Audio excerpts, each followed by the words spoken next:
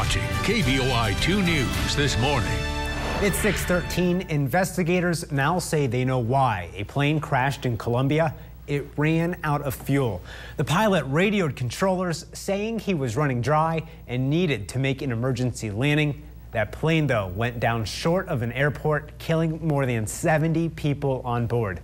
Many of them were members of a Brazilian soccer team headed to a tournament.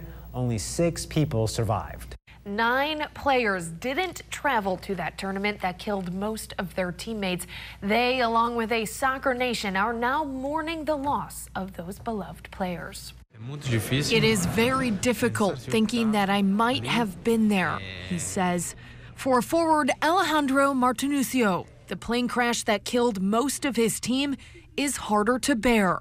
The player would have been on that plane had it not been for a knee injury he suffered a month and a half ago. The fact that I wasn't there, it is very difficult. It is too much for my head, he says. 3 players on the plane survived the crash Monday night: Alan Ruskel, Elio Neto, and goalie Jackson Fulman, whose right leg had to be amputated. Ruskel is in critical condition, doctors unsure if he'll walk again. The Chapes, as they were affectionately called, played in obscurity for decades. In 2014, they were promoted to Brazil's top soccer division. There were no big stars, but with each match, the underdogs' following grew. Last week, the Chapes celebrated their unlikely berth in the finals of the second most important club tournament on the continent.